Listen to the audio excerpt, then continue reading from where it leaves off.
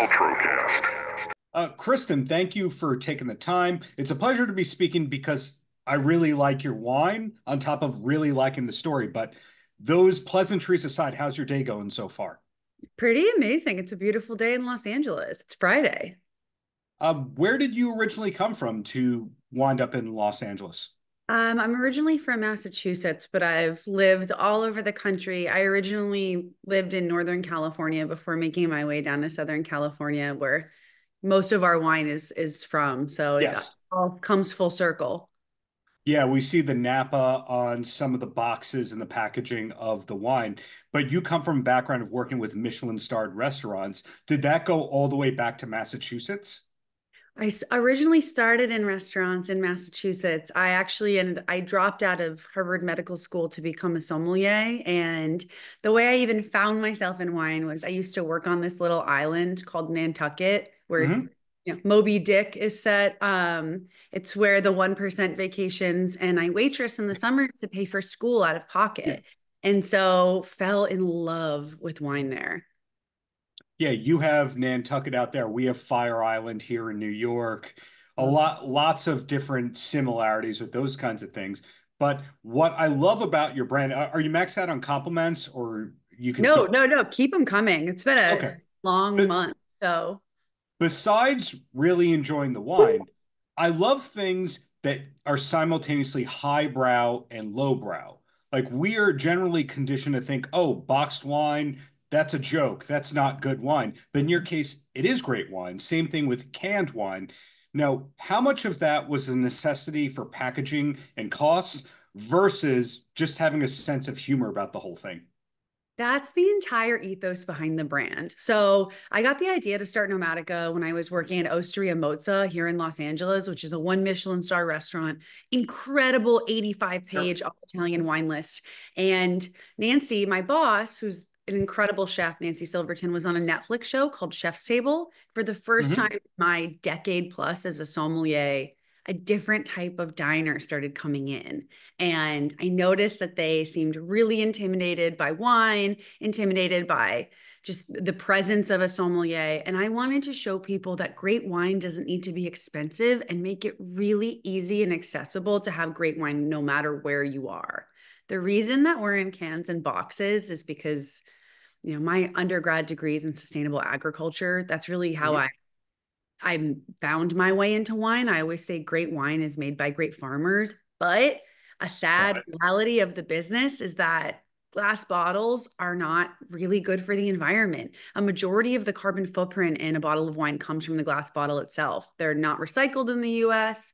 They're highly energy intensive to produce and ship. And so we were the first people to put fine wine in sustainable vessels to not only reduce your carbon footprint, but as you said, be a little cheeky, have some fun with it, make it less precious, right? Wine's so serious. It is, but at the same time, on that packaging, you have local artists on there, or I believe they're local artists, which really makes it stand out because not only is the shape or the vessel different from the wine, but the artwork is upscale, or at least to at basic look, it's upscale. So when did you kind of realize in the process of not just having the packaging and the shape, but putting the art on there? So that we all know everyone buys wine based on the label.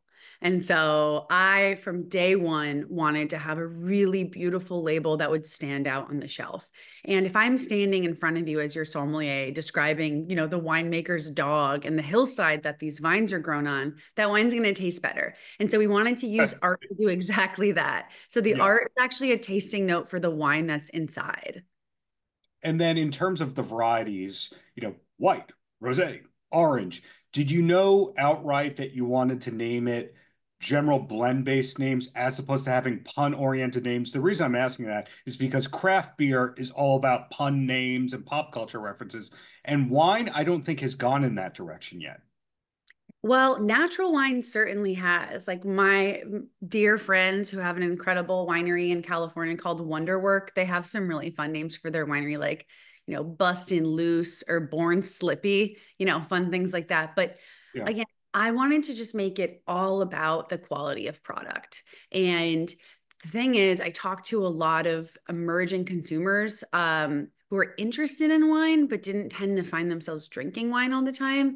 And I was like, why are you drinking more orange wine than red and white wine? And they universally said it's because you have to know something about white wine to choose whether you want a Sauvignon Blanc or a Chardonnay. You have to do something about red wine to know if you want a Pinot Noir or a Cabernet Sauvignon. And we do, yes, we make a Chardonnay, but I really like fun varieties and I like people to try things. So by naming it white, orange, rosé, red, it's really easy and accessible. And then people, they give me their taste impression before having a preconceived notion on what the wine tastes like. Sure. You said Born Slippy, and if my pop culture references are right, that's a song on the Train Spotting soundtrack, right? It is. They're gonna love that you called that out. They're nerds. And the Bustin' Loose, is that a Nelly Hot in Her, Hot in Here reference? I'm not sure. I'm not sure, but the label art that they do is incredible. Their wines are amazing as well. Well, where I was going with that was, are you a secret big music fan? Yes. I was in bands growing up. Like I was in a Riot Girl band growing up Wait, what? In Massachusetts? in So Massachusetts. were you playing TT the Bears in the Middle East? I was not that good or cool, but I really thank you for that compliment. No, I'm from Western Massachusetts, and I don't know if you know the band Sonic Youth, but there's Uh-huh. yeah. Oh yeah. Yep. Thurston Moore had an art center called Flywheel. That was just really amazing. So it's, Western Mass is 2 hours from Boston and like very different culturally, Yeah. Boston, but there's a lot of independent artists and a great music scene. That's where the Pixies met in Amherst, Massachusetts. So lots of music history there. When you say Western, do you mean more like where Stained and Godsmack were from? Because that's different than the smarty pants power pop Boston scene that sounds like you weren't part of. No, not part of that. And yes, Stained actually was from the town next door to where I grew up. Wow. Okay. So the Riot Girl phase, when did that end? It's never ended. It's still happening. I just, have to look professional now, but it's still in there. So you're still listening to Bratmobile and Bikini Kill and that stuff. Oh yeah, when Bikini Kill reunited and did a tour, it was like right before the pandemic. I was like crying. My husband was making fun of me. I was screaming every song, and Kathleen Hanna still has so much energy and is such an Yeah. incredible performer, like obsessed with her. Yes. Well, where I'm going with all that is I find that probably one in three or four wine labels, spirit labels, et cetera, that are launched these days, at least, there's a notable musician behind it. And it used to be that people were hiding that to seem more sophisticated, but the pretense has dropped in a very, very good way. So it's fantastic to see that your brand has the quality, the environmental policy, but also the sense of humor and cultural awareness around the whole thing. Did you initially have anybody telling you that it'd be a mistake to have the awareness and the humor? Yes. Oh, Everyone I know told me it was stupid to put fine wine into a can. Because when we launched, it was mostly value driven utility wine, not something necessarily you want to pour into a glass and experience and enjoy. And to put, organically farmed, high quality, incredible juice into a can, I guess it's a little bit of that Riot Girl spirit. well said. So some brands that you find, the long-term goal is to have tasting rooms and merch and be a lifestyle, et cetera. And then there's other people go, no, we're good at one thing. We're going to keep doing that one thing. So looking ahead for Nomadica, which category or department are you in with all that? My my goal for the next few years is to be everywhere. Hmm.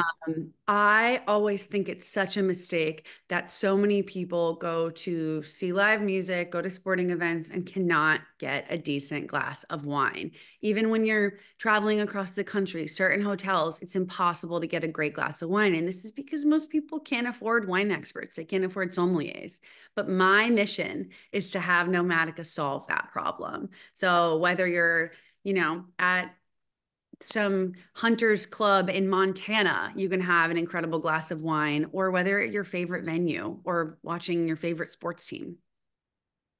Got it. So when did you kind of realize that things were going to be fine with the Nomadica brand? And I say that as a compliment because a lot of times when you start up a brand, you at first go, I'm not as successful as these people. Maybe I shouldn't have left the steady thing, etc. And there's usually a benchmark or a moment when you go, oh, this is where exactly where I needed to be. When did you kind of hit that point? I don't think I've hit that yet. I think, and I don't know if I ever will. I was talking to a seasoned entrepreneur that I really admire, and he sold his company for hundreds of millions of dollars. And I asked him that exact question, like, when did you feel successful? When did you feel calm? And he was like, never. Hmm. Wow. Okay. I thought that it would be a more simple kind of moment because yesterday, for example, when I was doing the freelance thing, I was reading the news and you see, oh, everybody's doing better than you. But I had this wonderful conversation at a bar and I went, this is where I should have been. I thought it was going to be a simple answer like that, oh, 8 months ago, I met this one person on a flight while we were small talking. And I went, okay, that's exactly what I didn't want to do. So this is perfect. I think I don't regret any of my decisions, and I'm really excited about the future for Nomadica. I think we have a really bright and crazy trajectory. I mean, we're doubling our business next year, which Mhm. I don't know very many people in the wine industry who can say that. Um, but it's a big driver for me. I'm one of those people that's never satisfied, which, I think tough on a personal level, but great for business. Wow. Okay. Well, one more question for you, and then I'll let you go. And that's you're working in industry where most people, it's their hobby, and you've turned a hobby into a career and a mission overall. When you're not busy with that, how do you decompress? What's the main hobby away from this career evolved hobby kind of thing that you call Nomadica?